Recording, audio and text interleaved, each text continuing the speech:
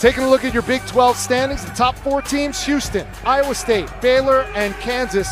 But these Frogs and these Red Raiders breathing down their necks, both 7-5 in league play. The team's also great on the defensive end. Toussaint, 2 feet in the paint, kick out, Walton, got it. That time you saw him get it done in the lane. Nelson off the window, and one opportunity for Jameer Nelson Jr. coming off a big win where he hit the game winner. Yes, Millen, first time on the floor for him, 4 on the shot clock. Kyron Lindsey, he's been called on for some extra duty without Warren Washington, and he produces. Lindsey found a seam. Oh, what a follow by Lamar Washington.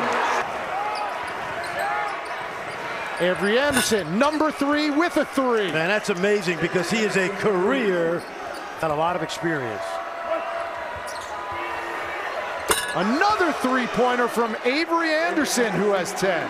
The field, just 9 of 27. Toussaint, he's had a hot hand though, and he gives it to the TCU bench after that make. Remember, this team trailed BYU by 16 at the half.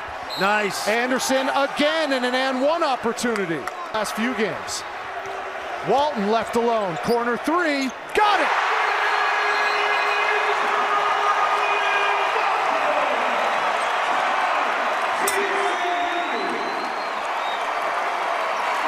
Playing injured. He's wearing out a little bit big time. There's a big 3 from the corner. And the shooter. That's a shooter. Purple, Emanuel Miller. And here he is looking to add to the total. Sweet. And he does. A dozen for Emanuel. Full of them. Good look. Toussaint to Walton. Isaacs goes right at Coles and gets 2.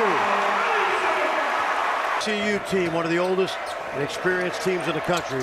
Nelson for 3 out of the timeout. How good has Jameer Nelson been lately? Not 5 years young, Chuck O'Bannon.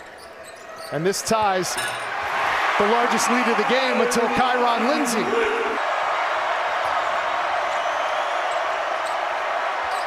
It's Jameer Nelson time. Wow.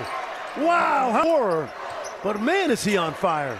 Williams loves that spot on the floor. Tech needs a bucket, down 10. Nice. And they get it from an unlikely source. Well, we keep talking about that. Red Raiders could tie it up. Isaacs. Williams. He hit a game winner against Kansas State. Now he's going to shoot a 3. Trying to tie it. It's short. Coles got it back. 1.4 left, a 1-point game.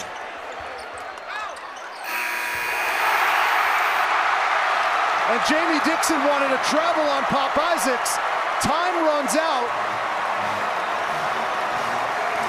And they're saying that's it.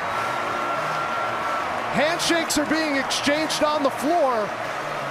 And Texas Tech holds on for a 1-point lead. 82-81, the final score.